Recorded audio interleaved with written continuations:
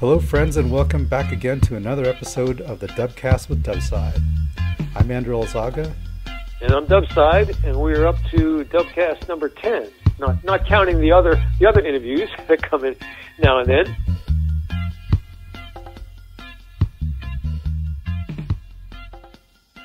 So Dubside, I was looking on YouTube today, and I found this really interesting video of a guy who made a Greenland paddle using only a hatchet.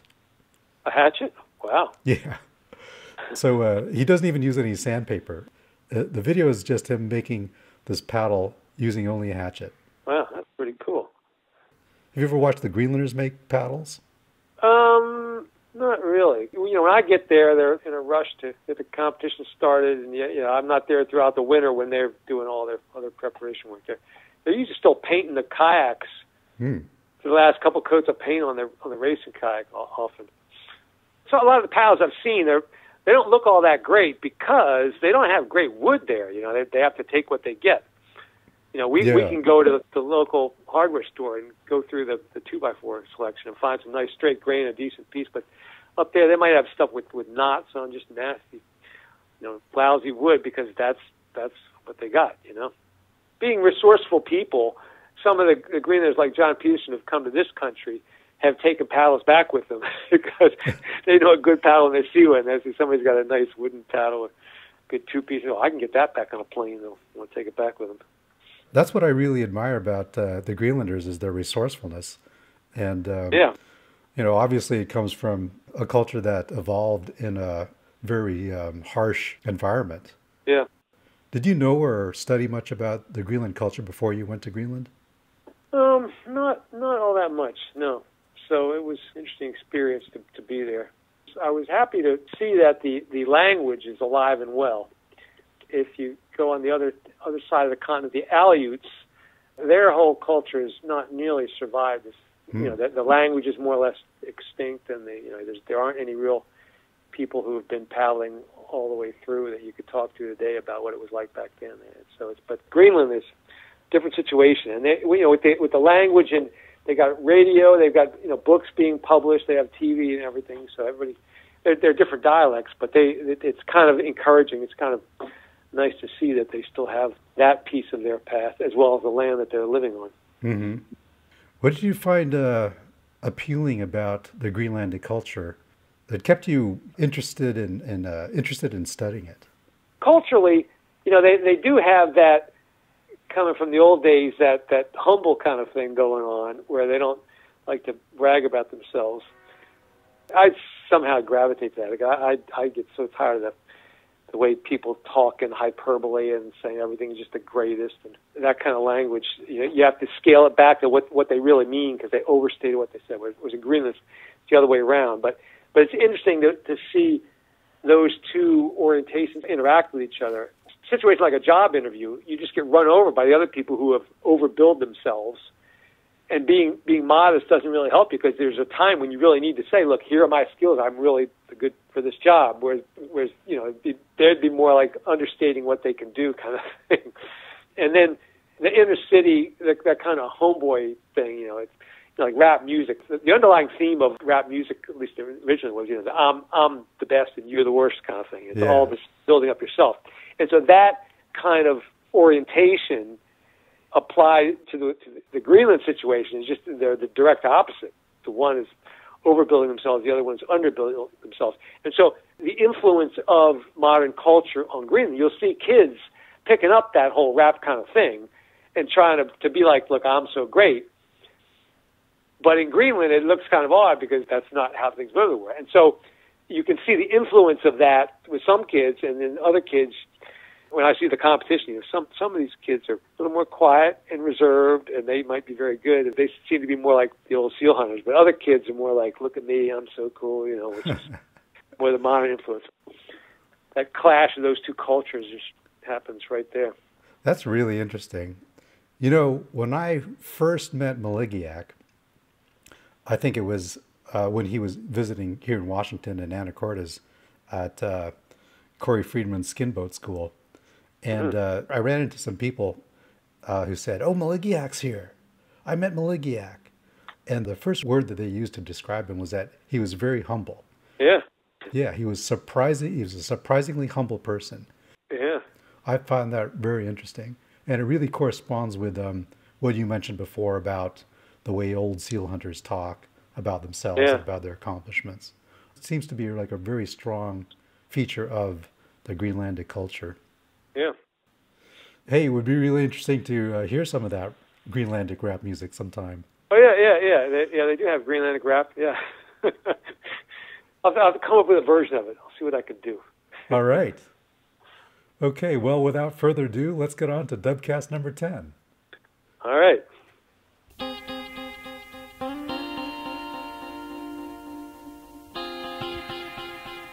Welcome to the DUBCAST with Dubside. This is DUBCAST number 10, in which I will tell you all about the Greenlandic language, and I will give you the full translation of the Qajaq Song, as I've promised earlier.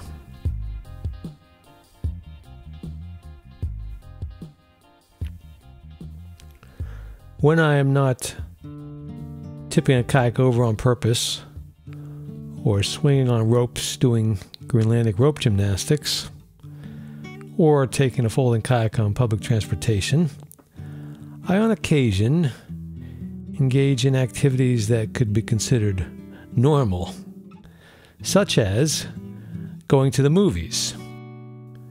I only do that when someone else is paying for it, but about 5 or 10 years ago, I was out with some people I knew, and we went to see a feature new release. It was one of those space-themed movies. I can't even remember the name of it. I think it was some big-name actress, and George Clooney was the male role.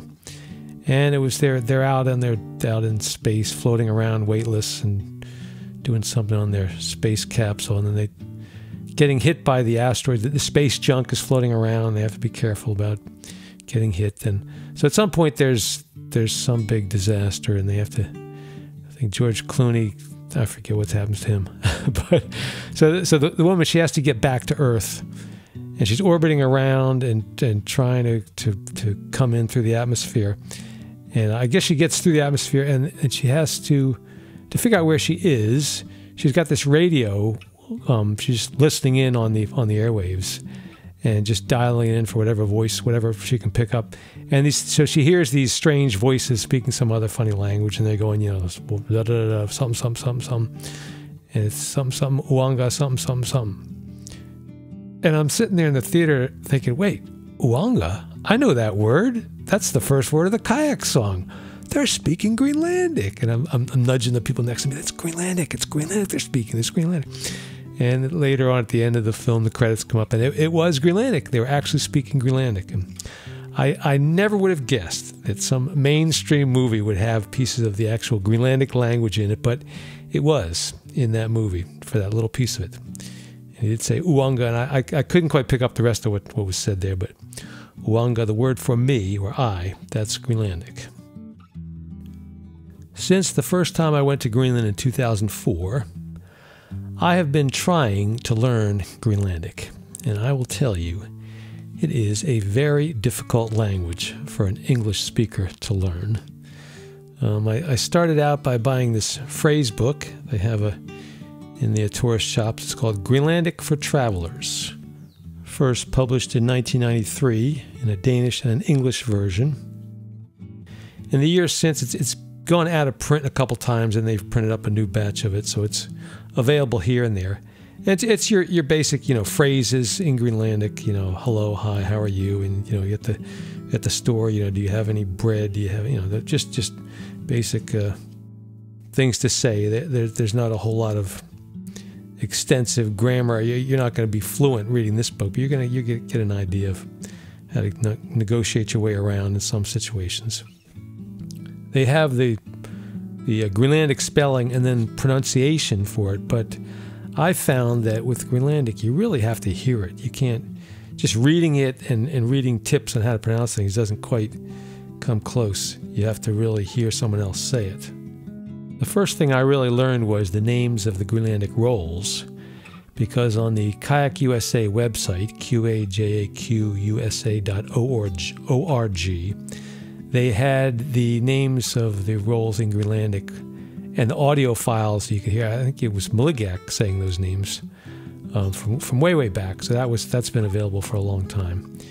And I put those on a little digital voice recorder that I could keep in my pocket all the time and just walk around and play those to myself. And that's how I eventually got the Greenlandic rolls down. Inakachinuk, side skull, pashlushinuk, chest skull, kingofik pashlashlu, nuk fashlashlu. See, they're just rolling off my tongue. And trying to get a handle on the pronunciation of the Greenlandic language, I think it helps to consider the development of this language historically over centuries, over millennia. And you know, any language is going to develop according to the conditions that the people that speak it are in. And so you got to remember that the Arctic is the Arctic, and there's temperatures can range down to 40, 50 below zero and lower, and you'll have wind, and so living in harsh conditions like that. The Greenlandic word for thank you, as an example, we'll look at that. So it's Qujanaq, Qujanaq, Qujanaq. And notice I'm not saying Qujanaq, I'm saying Qujanaq. And so if you consider, say, our English version of that word is thank you. Thank you. Now that TH, I have to put my tongue between my teeth and then breathe out thank you. Now, if you were in the Arctic and the temperature was 40 degrees below zero and the wind was blowing, so the wind chill was, 70 degrees below zero, do you think you would say any word that would require you to put your tongue outside your teeth like that in that kind of weather? No. A much better way to say that word would be Qujanaq. See, the whole word is in the back of my throat. Qujanaq. I could be in freezing conditions, way below freezing with the wind blowing. Qujanaq, Qujanaq. See, I can say that without endangering my tongue by sticking it outside of my teeth. Thank you. So that makes a lot of sense. And I met a guy once in Canada who had been to Greenland years back, a number of times, knew quite a bit about Greenland. That's why we went to see him. Interesting guy. And he told me a story about, he went to the dentist one time.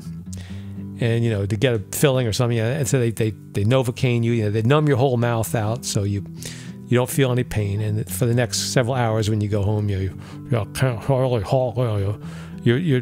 lips are so numb, you're like, hello, how are you? And so, someone talking to him or him answering the phone, they couldn't really understand what he was saying, but he could speak Greenlandic just fine.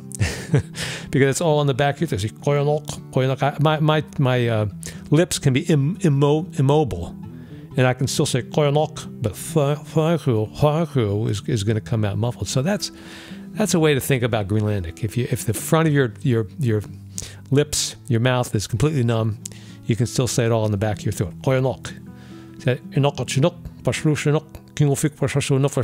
It's all the way in the back there. Now, I could keep saying more Greenlandic words, and the more I say, the more you're going to forget. I know that. So I'll give you one or two. And a very useful word, a very common word in Greenlandic, very good all-purpose word, it's Ayungilaq. And this word translates to, like, it's okay, it's good, it's all right, it's fine, everything, it's just a positive thing. Oh, all right. Ayungilaq. Ayungilaq. And I've gone around in Greenland and recorded people. And in fact, that phrase book I told you about, that phrase book, I have every page of that phrase book over the past 5 or 10 years. Over time, I built up, so I have every single word on every page of that book recorded, and I've chopped it up into little files. So I have the word or the phrase, and then 4 seconds of silence, and then me saying it in English.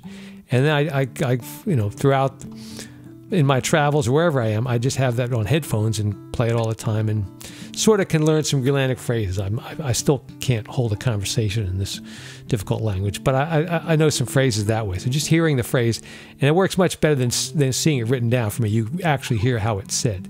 So I have Maligiaq. I have many of the Greenlanders who've come to this country for some of the kayak events, is John Peterson, Adam Hansen, Jenna Padilla. I have them saying things on my little recorder, and then I can listen to them. So, for example, so I'll say Ayungilaq, but here's how Maligiaq says it. Ayungilaq. Ayungilaq. In the Greenlandic language, the negative is formed by that ungi sound, N-N-G-I. So technically, the word Ayungilaq is the negative of Ayopok. That would be spelled A-J-O-R-P-O-Q. And Ayopok means that it's no good, it sucks. If something is broken instead of out of order, they'll just write Ayopok on it. So it's Ayopok is it's no good, and Ayungilaq is everything's fine, or it's good. So Ayungilaq, you're technically saying it is not no good. That's their everything's fine phrase. Like, it's not terrible, it's not broken out of order. It's in other words, it's good. And one year we were staying at I think they were this was in Pamiut in South Greenland. We were eating meals during the competition at the fish factory that they had for the workers. They had a cafeteria there, and there was also they have provisions for if you need to do some laundry.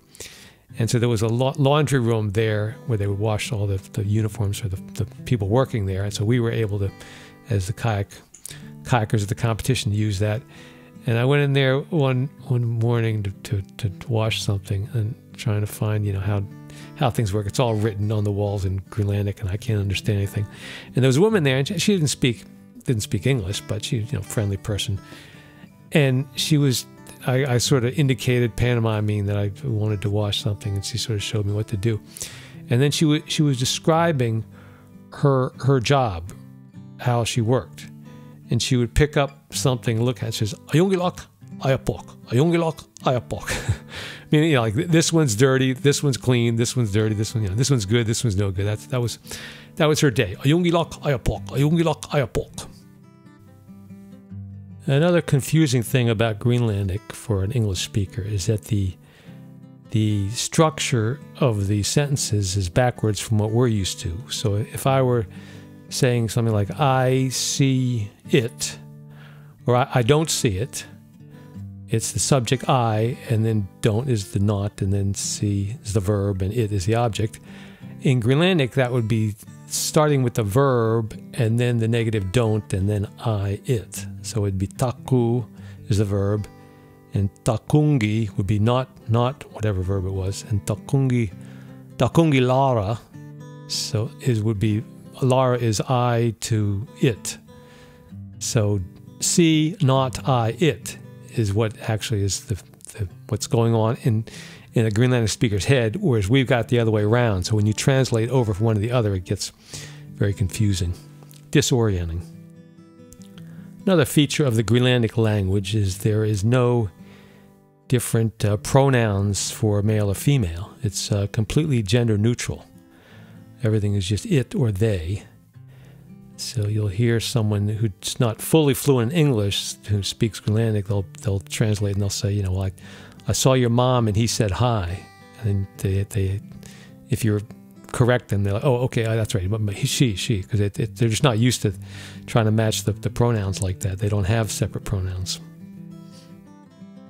And every time in Greenland I'm buying whatever else I can find as far as the language goes. So there are a number of books, dictionaries, and grammar books about the Greenlandic language. However, just about all of them are in Danish.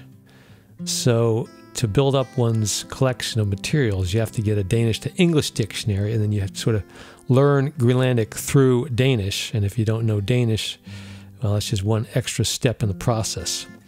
Now, they make Rosetta Stone programs for Danish, but they don't make one for Greenlandic. At least they don't yet. I guess it's a limited market.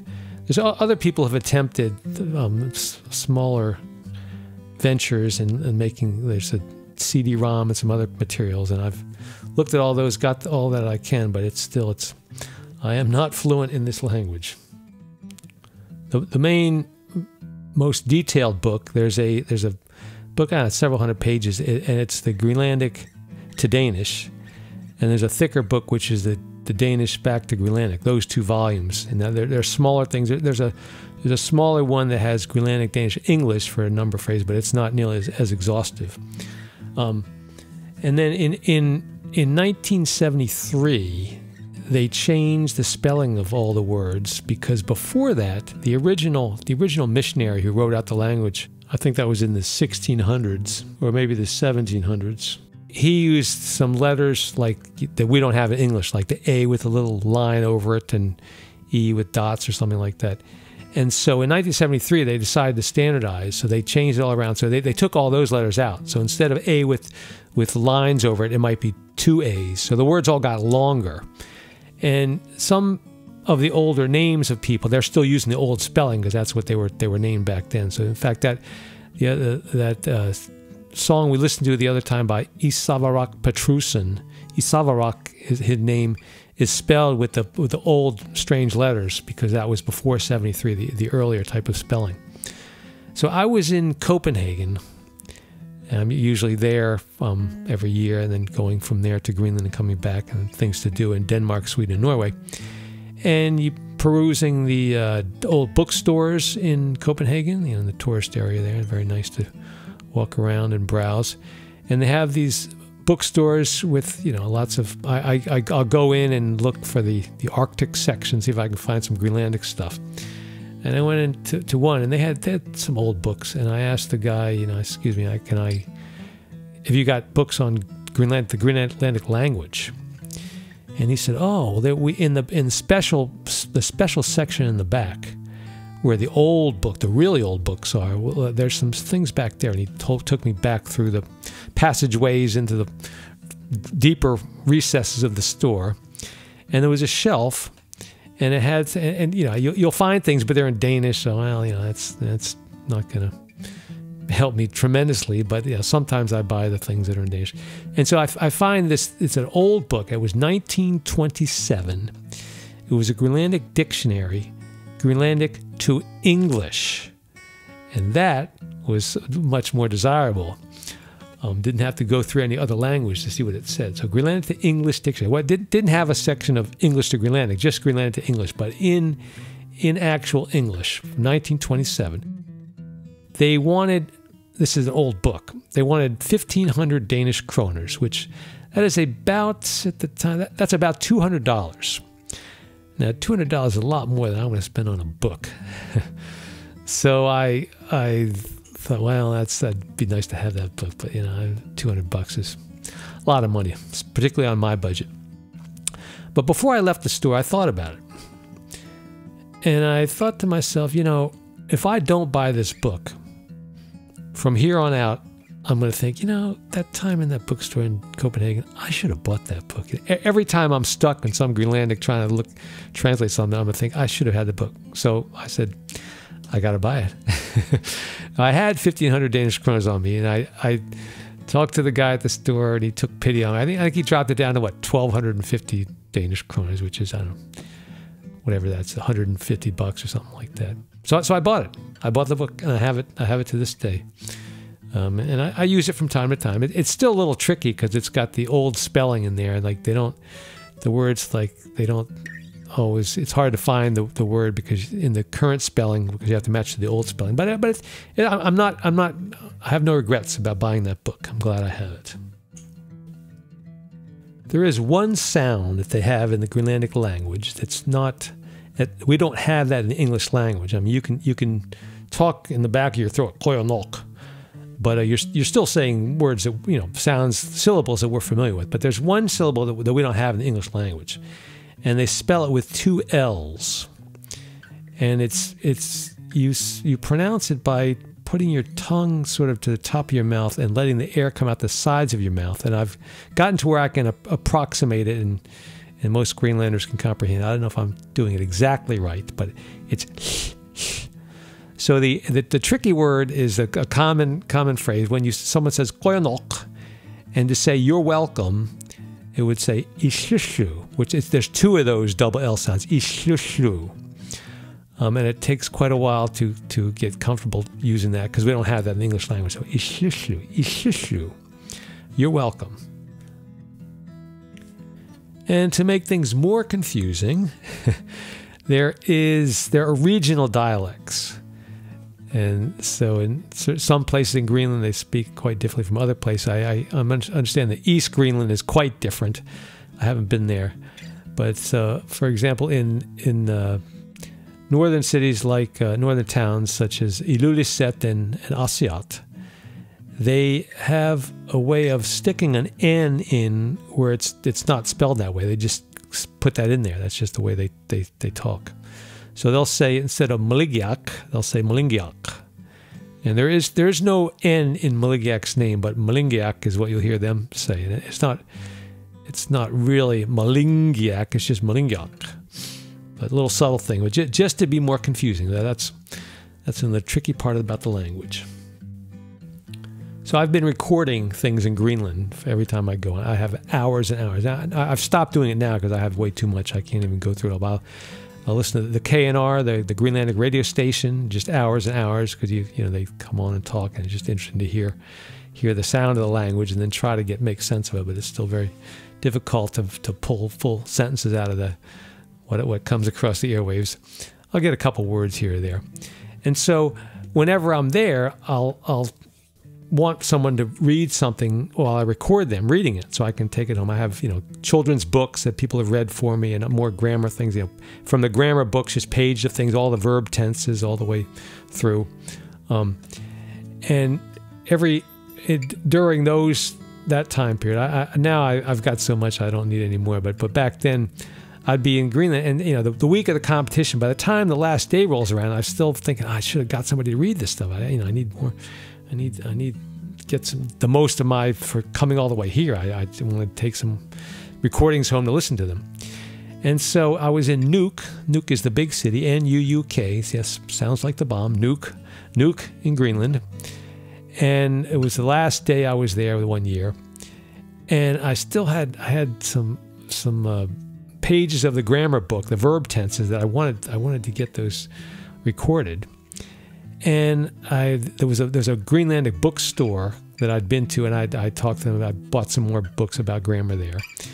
And so I went in there. I said, hey, could you just read these pages for me? I want to record this. And they said, well, we're busy right now. We have the stores open here. They couldn't really stop what they were doing to sit down for 5 or 10 minutes and read things. So that didn't work. So I had to give up on that. And then I had money, I had Danish kroners in my pocket left over, and I need somebody to read a page for me. I've got money to pay them. How am I going to do this? And I figured I could walk up to someone on the street, out on the main street, and just say. But then to record them on the busy street, I get all the street noise, and I want to get a clean recording of it. And something, and if I just walk up to someone, I don't know if they speak really, if they enunciate really clearly, or how well. I need somebody with a good sounding voice. And then I figure, well, I've got money. Okay, I could rent a hotel room. If it's overnight, doesn't matter. Just I'm ready to spend money. I need this to happen. So I could get a hotel room right there. That's a big hotel in town, a nice quiet room. So I'd be going up to someone on the street saying, excuse me, could you come to this hotel room with me and I'll pay you? Well, that sounds a little shady. I don't think that doesn't sound good. Walk up to a stranger like that. So that's not going to work. And at this point, all the people I knew from the competition, the competition's over. They're back doing their day jobs. They're busy with their own activities. I need somebody to just read some Greenlandic for me. I'll pay them. How can't I find somebody? What am I going to do here? And so I had an hour before my plane flew out. So I found a very effective solution to this problem. Solved everything. I got my recording. Everything was fine. And this solution was so clear and obvious and worked so well. And this would work in any country.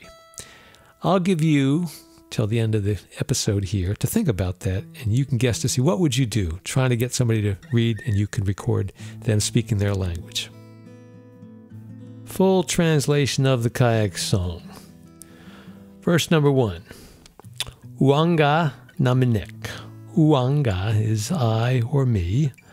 Naminek is myself. So I, myself. Next word, misigingilara. Misi is feel or experience, try. Misingi would be not, so I'm not trying. Gilara, lara is first person singular to third person object, so I, it. So uanga naminek misingi gilara. It would be I myself have never tried it. Gisiani, but. Kayanguamik, about the kayak. Kayak is the kayak, but kayanguak would be a special, like a dear little kayak. So, Kisiani kayanguamik okalu tutila savagit. That's one word. Okalu would be speak or talk. Okalu tutila would be something like speaking about. Savagit would be I to you, something like that. So anyway, I myself have never tried it, but about the dear little kayak, I would like to tell you something. Second verse, a miki susia. So a, just the expression o. Miki, small. So miki susia, it is so small. A amisusia, it is so narrow. Sumut saku itasa imak. Imak is the water, or the big water, the ocean. So, sumut saku itasa imak. When you go out to the sea, aya perfisa kangilatit. See, these words, they start with a basic word and then just add on to them for the whole sentence in a word. So, my 1927 dictionary says aya perpok means supports the hand against something. So ayaperfisak, ayaperfik would be the place where something supports your hand. Ayaperfisakangi, there's the negative, and latit would be you. So anyway, it translates to there's nowhere to support your hand, nowhere to hold yourself. So how small it is, how narrow it is, when you go out to sea, there's nowhere to support yourself. Third verse. Pingua na sutut. So pingua would be a toy. So like a toy. Second word, isingingilara. Isigingilara. ECC. Isigingi is not C. Isingingilara. Lara is that first person to third person object. So as a toy, resembling a toy, I don't see it like that. Biniakat, Mekingesutut. So we have there, it's a hunter, like a hunter's tool. Sakutingup tokutamagit. So yeah, a tool like the hunter's harpoon kills big sea mammals. Tokut would be death there, so killing sea mammals. So this kayak is used like hunter's harpoon killing big sea mammals. Fourth verse, Maligasa sutut. That'd be an example, and the tut at the end means as an example. Isiginapara. Isi is that word seeing again, so isigina, like generally seeing, and para, I see it. So I see it, I generally see it as an example. Imavisup, that would be the big C. Malisuinut. Akiutanra bishlugu. Bishlugu, about something. So it's made for the big seas and it can resist big waves. And last verse, sapili sangilak. Sapi would be sapili would be failing, not being able to do something. So sapili sangi, the negative, sangilak, so it will never fail to do something. Kunuli sangilak, kunuli being afraid, so it is not afraid. It will never give up, it is never afraid. Up, that would be yes. Up inu tamika kakisup. If you get accustomed to do that. A person who gets accustomed to using the kayak, Sungiushluavitamani. A person who would be very confident and impressive. So the last verse would be, it will never give up, it is never afraid. Yes, a kayaker who gets accustomed to it is very confident and impressive. And going way back in Greenland, before electricity, they were making music, and they used a special drum, a little hand drum, they would tap on the sides of to get a beat, and had various chants and songs to that. And there do exist some historical recordings of these things going back up to 100 years. And they have been collected and released on a CD. And I'm going to depart from the normal a little bit here. And I'm going to actually use a sample of some of this music. But I would encourage you to listen to the original. And I'm going to combine that with the Qajaq Song to make a new version of the Qajaq Song. And I've left some of the verses out, but this is, I used this recording, and this guy chanting this song sort of matched. I sort of felt the connection through the recording. And so this comes from, this is released on that Ulo Records, but it's a subdivision called Subrosa. You can find this on their website, Subrosa, SUBROSA.net. And the CD is called Inuit 55 Historical Recordings. I am sampling from track 33. And this is a guy named Inuttaq Napa, recorded in 1962. It's called Qajaq Song.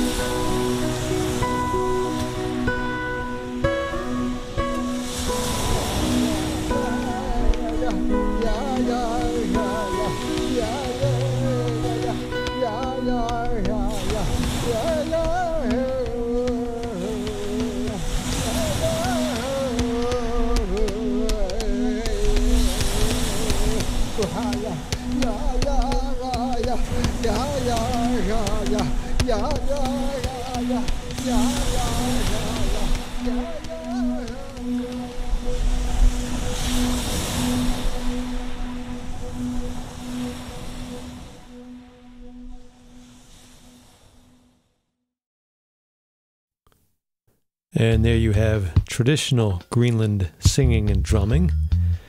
And again, I would recommend take a listen to Inuit 55 historical recordings, available from Sub Rosa Records. It's subrosa.net. You can find many selections of early Greenlandic chanting and drumming on atlanticmusic.gl. Well, if you're still wondering for the answer to my dilemma about getting someone to speak a different language and record them, it involves taxi drivers. You just find a cab driver, say, do you speak whatever language you want them to speak? Say, pull over to the back around the corner here where it's a little quieter, close the windows so we block out some of the outside noise. And I will put this microphone on your steering wheel, clamp it on the steering wheel. I want you to just read these pages for me. Turn your meter on, let the meter run. I will pay you the fare. Don't go anywhere. Just stay right here and read this for me. And the cab drivers I did this on, it took them a minute or two to figure out what the heck was going on. Once they realized what the situation was, they were more than happy. The guy gave me his business card. Hey, you got any more stuff you want me to record? Just give me a call anytime. They don't have to burn any gasoline, and they're getting paid for their regular job. So I was happy. They were happy. Your basic win-win situation. I stepped out of the cab and told him, Ayungilok koyanok. Everything is cool. Thank you. Coming up in episode 11, if you've ever seen a kayak called a Black Pearl kayak or paddled a Tahi Marine Greenland kayak, I'll tell you about the guys who designed those two kayaks. So until then, this is Dubside signing off, telling you Koyanok. And the reply to that thank you is Ishishu. Ishishu. You have to work on that. Ishishu. You're welcome.